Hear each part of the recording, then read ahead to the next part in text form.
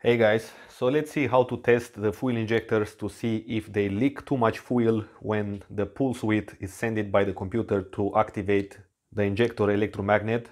Let's talk a little bit about what is going to be the impact on the engine when the fuel injectors are leaking. So let's say, for example, the cylinder 1 and cylinder 2 has the fuel injectors leaking and the other two are okay, like normal values. What will happen is that these two will put more fuel into the exhaust, basically.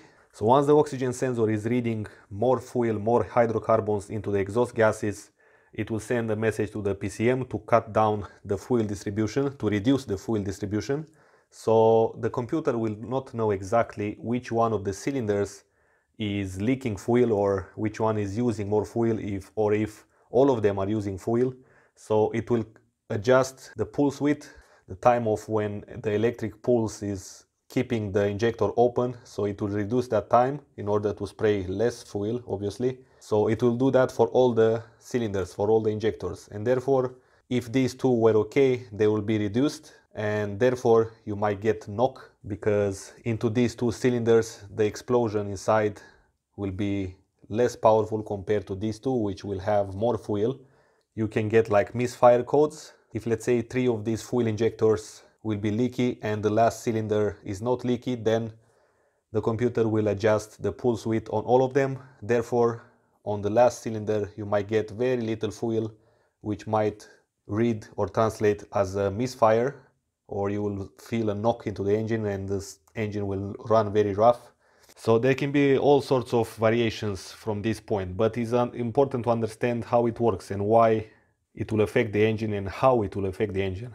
Also, if you have a scan tool which will show you the short-term fuel trim and the long-term fuel trim, you'll notice that both of them will be negative, or at least the long-term fuel trim will be negative, because again, the computer is going to reduce the fuel. So that percentage, the negative percentage, is the deviation from the normal, from the regular preset values which the computer has. So with that being said, let's go ahead and do this test on the car. I'm going to start with removing the throttle body in front of this fuel rail.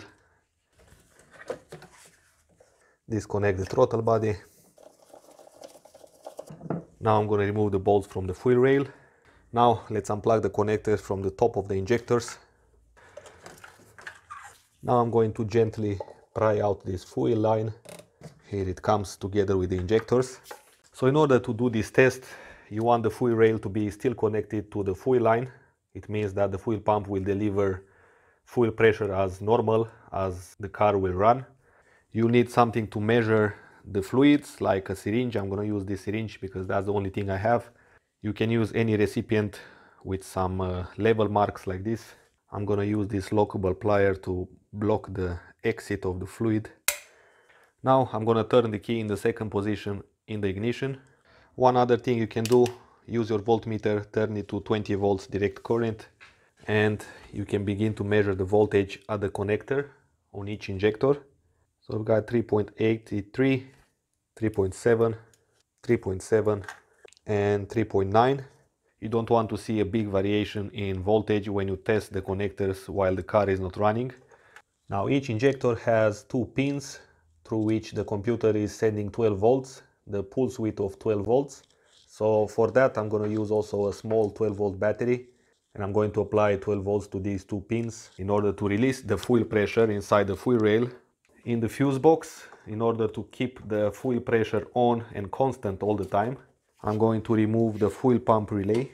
On the relay we've got the pin 87 and pin number 30, which are basically the switch on the power side of the fuel pump. So if I jump those two pins, the fuel pump should start. The fuel pump is running, as you can see, as you can hear. So now I'm going to be able to do my measurements on the fuel injector.